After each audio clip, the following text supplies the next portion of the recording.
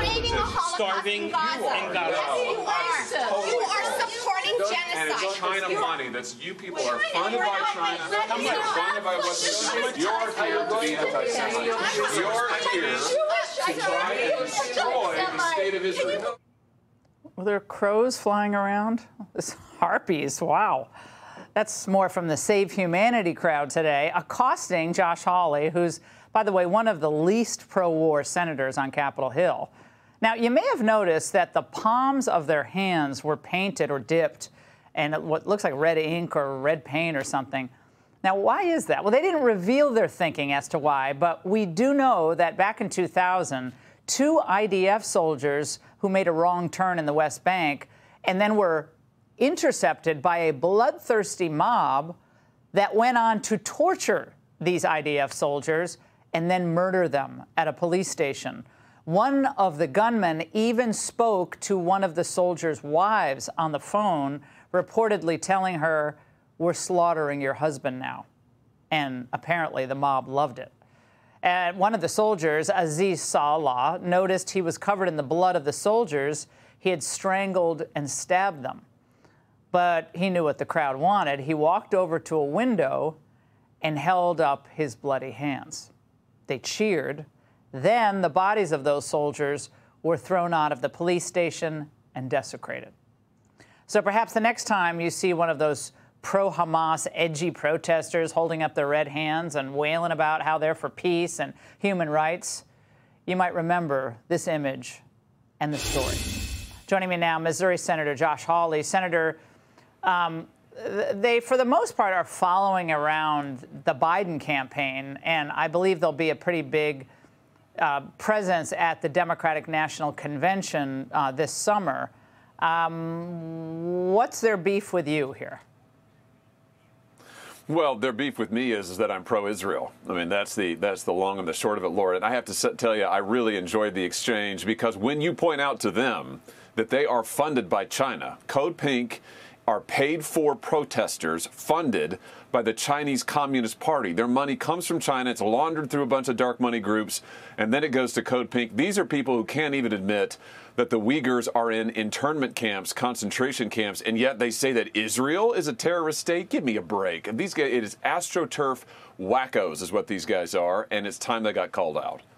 Well, while the radicals are angry at people who are pro-Israel, the billionaires are very happy, Senator, with the Biden campaign. The Biden Victory Fund received more than 240 six-figure donations back in 2023. And according to Forbes, 25% of the country's billionaires donated to Biden in 2020, compared to only 14% for Trump. So my question to you is, although Trump has some billionaires, no doubt, supporting him, he had a big money haul last weekend, what is it that the globalist billionaires are getting from Biden that they're worried about not getting from Trump? Well, the globalist billionaires are investing in making China rich and America poor. I mean, they're betting on the demise of the United States. These are the same people who have happily sent our jobs first to Mexico, then to China, the same people who have moved industry overseas, the same people who love the Biden climate agenda, where now we're going to pay the Chinese to make electric vehicles that no American wants and sell them back to us at a markup while we decimate American auto jobs in the auto industry. It's all the same people. I mean, these billionaires, Wall Street, they love it. They make money off of it.